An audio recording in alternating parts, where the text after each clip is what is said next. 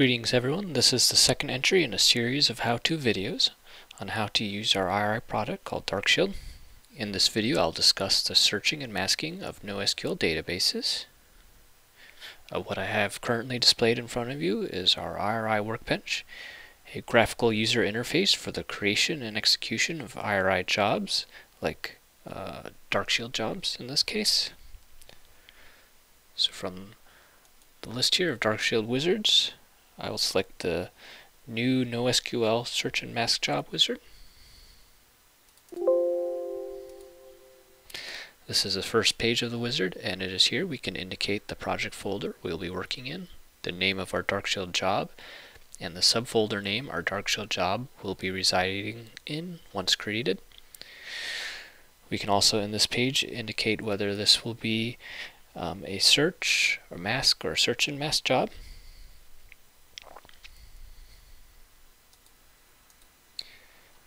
So the second page is where we'll select the location for the data class library we intend to use.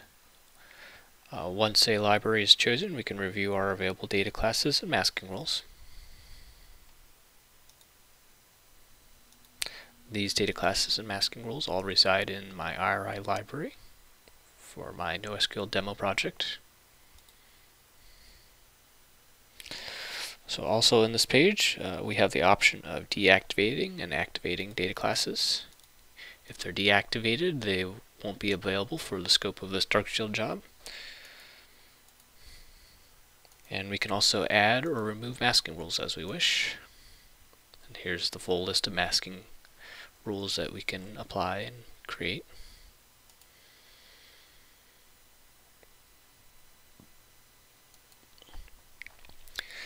The next page in the wizard is for assigning masking rules to individual data classes. Having this level of granular control over how different PII types are protected is very useful if you have requirements for different levels of security. For example, a reversible masking operation may be required for names, but social security numbers have a higher level of security restrictions and therefore require a masking operation that is non-reversible, like redaction.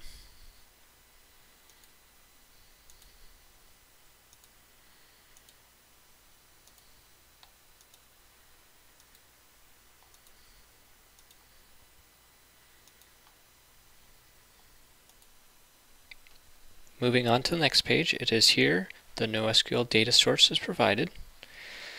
The data source is the data silo where PII discovery will take place. When configuring the connection for a NoSQL silo, we can choose to either create a connection or reuse an old connection that was previously created. Currently, as of April 2023, we support NoSQL for MongoDB, Elasticsearch, and Cassandra. In the future, we are planning on adding support for databases like Couchbase, Cosmos DB, DynamoDB, OpenSearch, and Redis.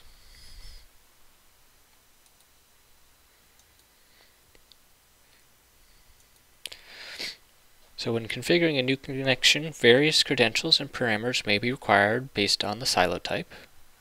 I can display to you the different variations for connections. This would be for MongoDB connection. As you can see here, it takes in a URL that would potentially include some things like your password and username, port and host name, the database name, and depending on your scope of operation, whether you're doing a database-wide search or search and masking operation, or whether it's on the collection level, or if you were working with grid-fs buckets, large binary files would be large files would be stored in these grid-fs buckets here.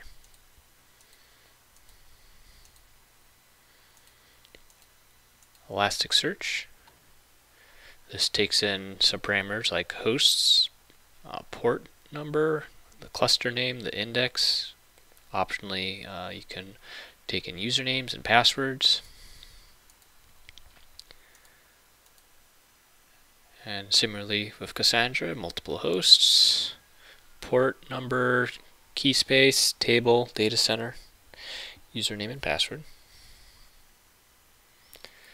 So for this demonstration, I'm going to be working with MongoDB.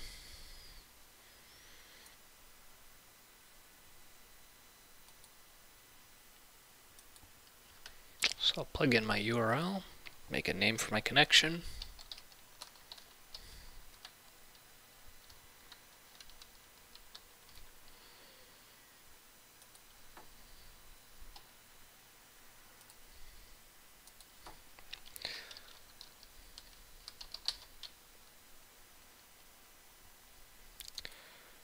And I'll do a collection level operation.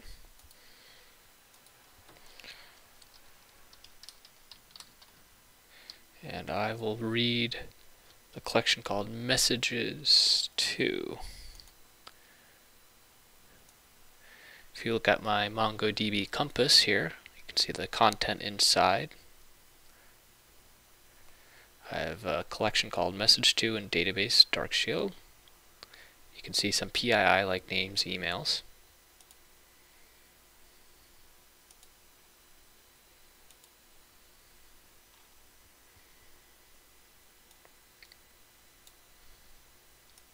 Hit finish.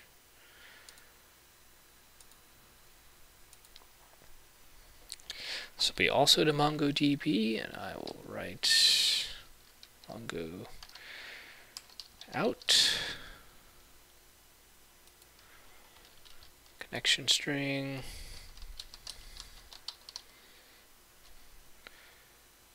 And I will write to a different collection in my output. It'll be masked message to. And finish. And click finish.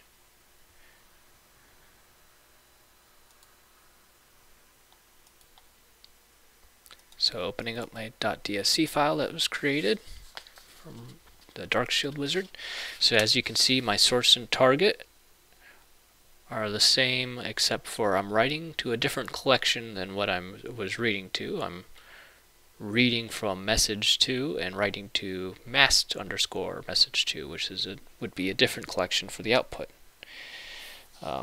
If we had chose to output to the same location, it would overwrite the original.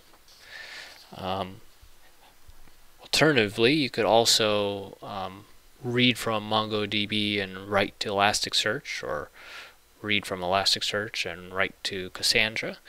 In this instance, I'm reading from MongoDB, the same database, but I'm reading from collection message to and writing to a different collection so that I can preserve my original test data.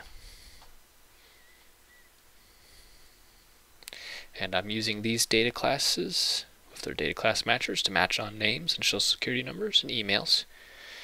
And then if any matches are found on these data classes, the associated masking rule will be applied on those data classes.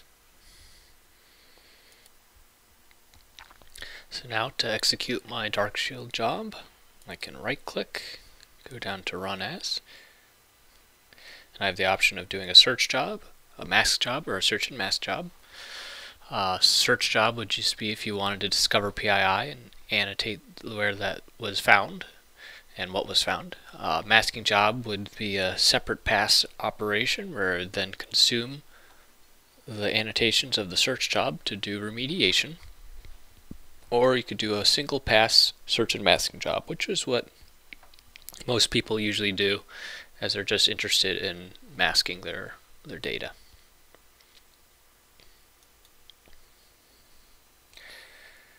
So I'm running my job. Alright, I got some results here.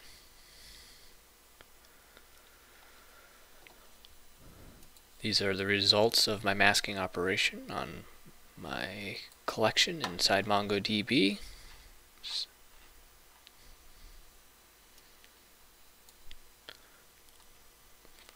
Alright, it gives me some information on what was found where and the masked replacement values that were put in place and what data class matchers were associated with them. Alright, so I'll just go ahead and minimize this, and then I'll pull up my MongoDB compass again.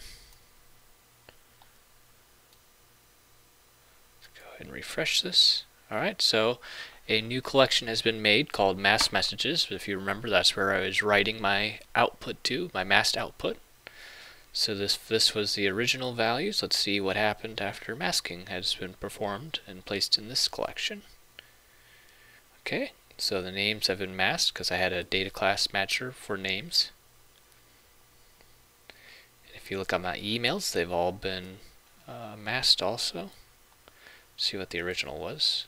So this is format preserved encrypted, so you can see that the masked output preserves the uppercase and lowercase specifically, and it also preserves the special characters.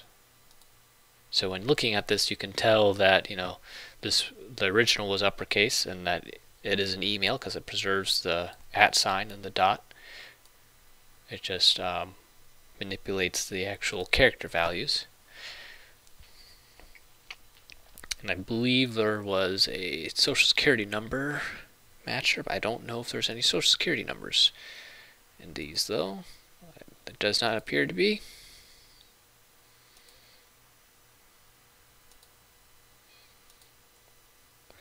But this is a demonstration of using our DarkShield job with NoSQL for searching and masking operations.